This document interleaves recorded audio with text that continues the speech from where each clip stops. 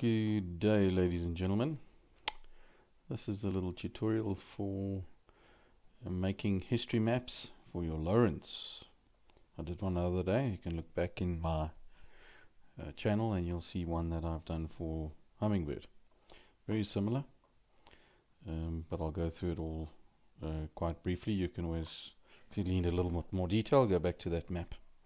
Basically on your screen you've got a couple of items you need to download in the descriptions below. First of all, you need to download the SAS Planet. You click on the, it'll take you to this page. You click on the latest one. You download it. It'll come up in your downloaded folders, and we will get all those folders there that we downloaded. You basically unzip the Planet release and you put it into a folder which you select, extract it to your let's go there, OneDrive, mapping, and I have already extracted it there. You can see it's highlighted, SAS Planet. Alright, I would normally click OK, and away you go.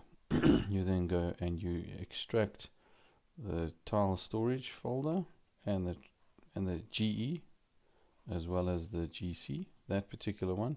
Extract it to the very same folder except the one that you've just created. Where's that guy? There it is, mapping, and you go to SAS Planet and you extract it there. Click yes, it's okay, and you do the very same thing for tile storage GC. And to check all of that, you open up your file explorer and you go down to SAS Planet, and then you scroll down and you will find them there. You did not have those prior to installing them. No, you do now. And last but not least, you extract the geocacher direct ZMP that you have just done as well. That one over there, that guy. Alright, now you're ready to rock and roll. You go back to your Planet release, or Planet SAS Planet. You open up the application. Click OK. And the first thing that you do is you go to settings, options, and you go to the cache tab and you look for the Google cache folder, which would be the username, AppData, LocalLow, Google, and GoogleEarth, and you click OK. It'll come up looking just like that. Click apply and OK. Now it'll be looking for the folders that are in your GoogleEarth image, GoogleEarth program. Alright, you can't run GoogleEarth as well as SAS. They have a conflict, so you need to switch the one off, or switch the one on and switch the one off. It's a bit of a pain, but that is just how it is. You then go to your GoogleEarth and you go to, I'm going to go to Inanda Dam.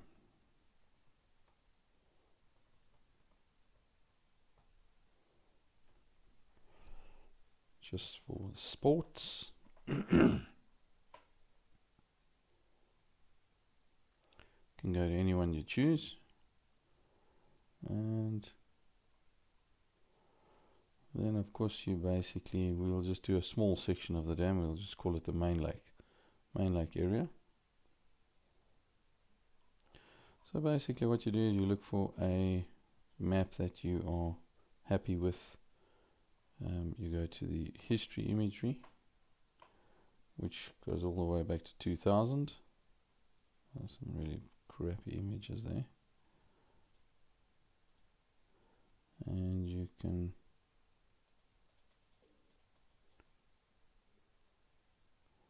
find the one that you want.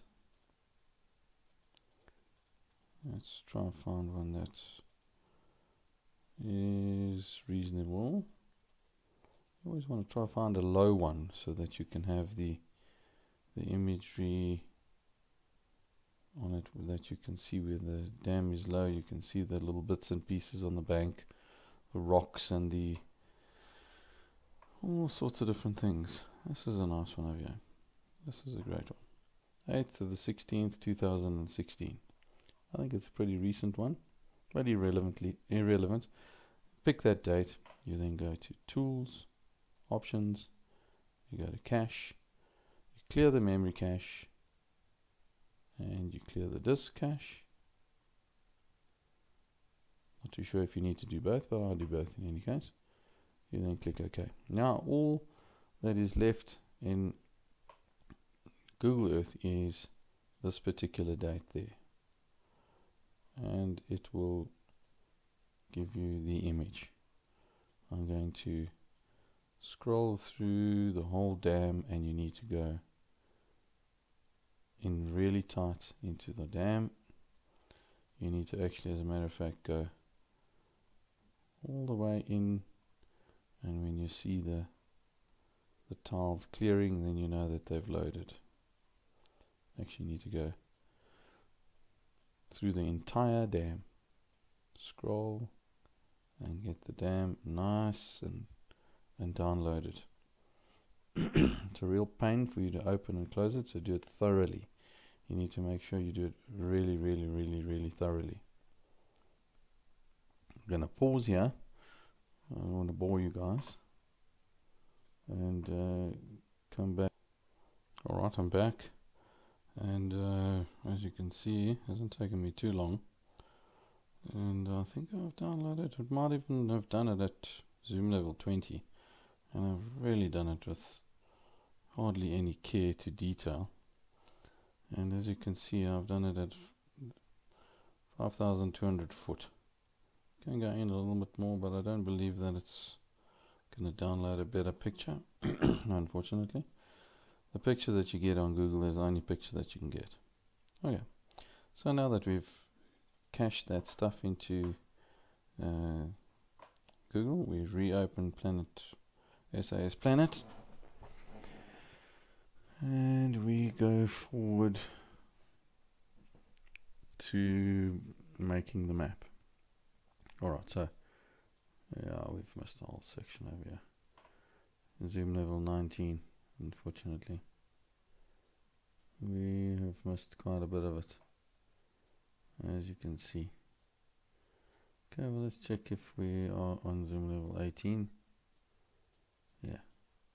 Alright, let's just for you can see the difference between 19 and 18. You can see which ones you've downloaded. And have you done the 20? Oh, there's some sections of 20. So you can go down to 20 if you really want to. But I don't really believe it's all that important. Well, it's up to personal preference. So we'll go and we will do it at zoom level 18. So we say, so you can go along and make a, click there, make a, sorry, over there, polygonal, and you've done all of those guys.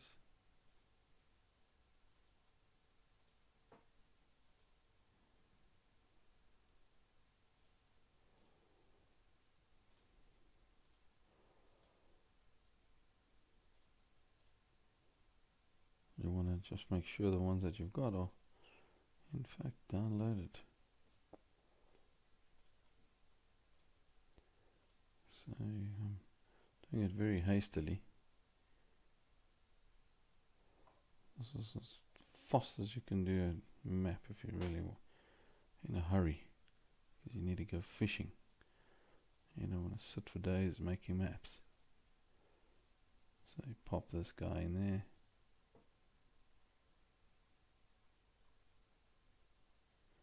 And Bob's your uncle, Fanny's your aunt. We're ready to rock and roll.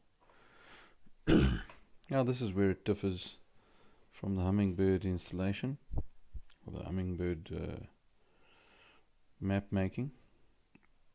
You go to the same tab, Stitch, you go down here to KMZ JPEG overlays. You then go to your Inanda, and let's go and this one is let's delete this guy.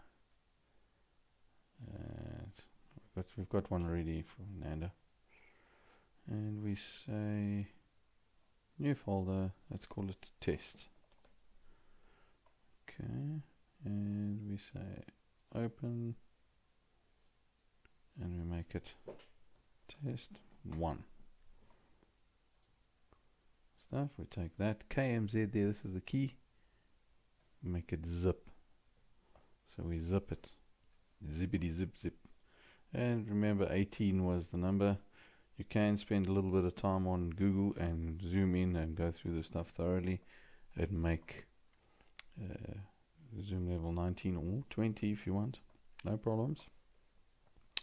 You then make that 100%, GoogleEarth, and click start. And we've got 816 files, so that's actually 816 photos that it is actually copying over. Normally with big maps you can do it quick, very quick. Alright. Now you've got to bear with me now. I am not so clued up on Lowrance. I used to have a Lowrance. I used to actually have both.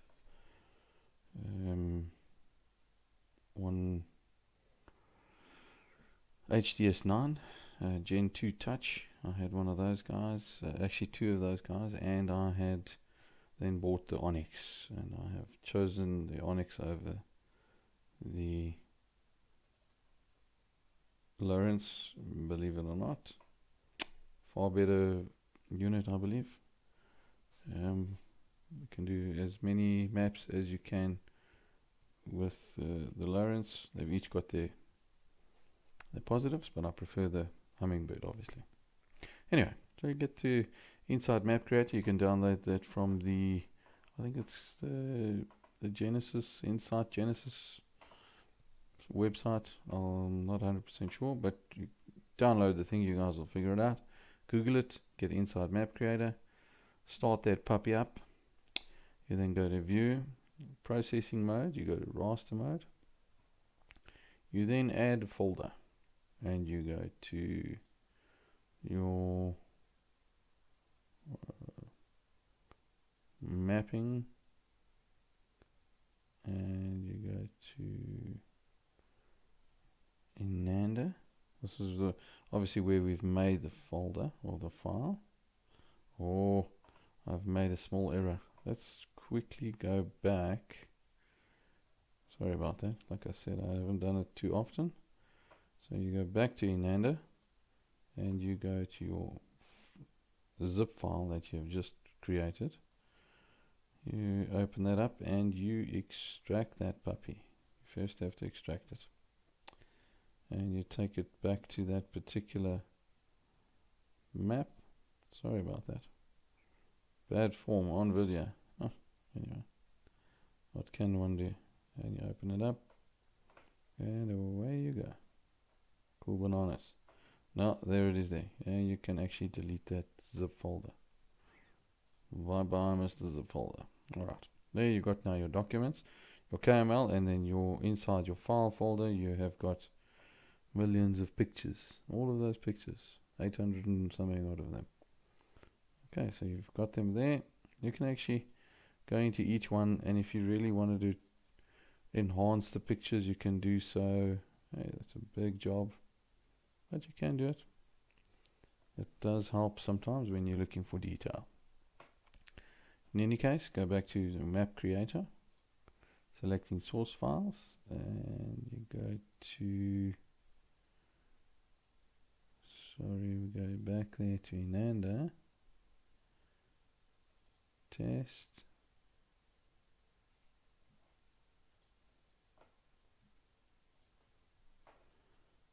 click on that, if I'm not mistaken,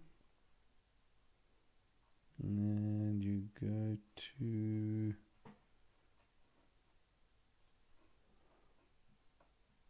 back to create that. Oh, there we go. And then you need to then go to your zoom levels. I like 0.5, sorry, and you go to 64. That determines the maximum out and maximum in that you can go to. And this is your output folder basically, where you want to put it. So I'll put it in Inanda, and we go choose. Alright, and we say build. I could be wrong in saying that. My apologies, I just had to pause there and have a look. See, you actually have to go to test, the folder that is holding all of the files. So in other words, if we go back to Inanda, you've got the test folder, and then inside the test folder you've got the doc and the files. You don't click on that one, you actually go back to the test folder, the actual one that's holding everything in it. My apologies for that. So you go to test, choose it, and you then go to, you've given it the output folder, and you click build. And then you'll see it's discovering the source folders, obviously checking it out, doing its thing. Takes quite a bit of time to process all of that. I'll just give it a little pause and I'll return.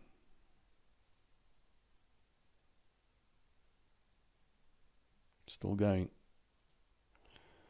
And actually this is the longest part waiting for us to happen. Going, ever going. Still pausing. As you can see, we're still going. It's taking forever. Slow computer. Still going. I think this might be the end of it.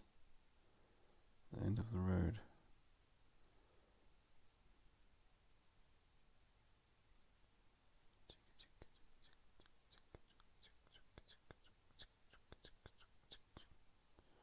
Oh yes, merging,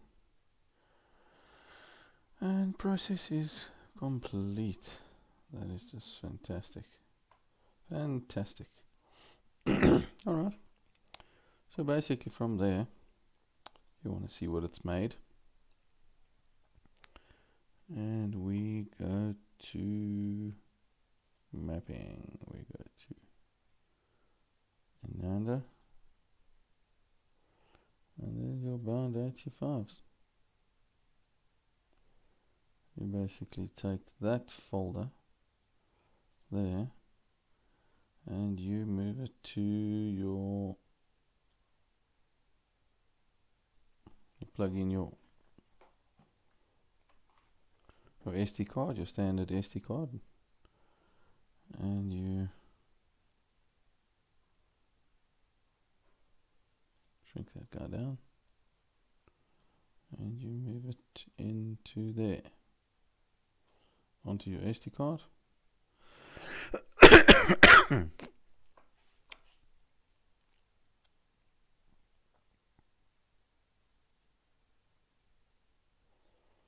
Copying it,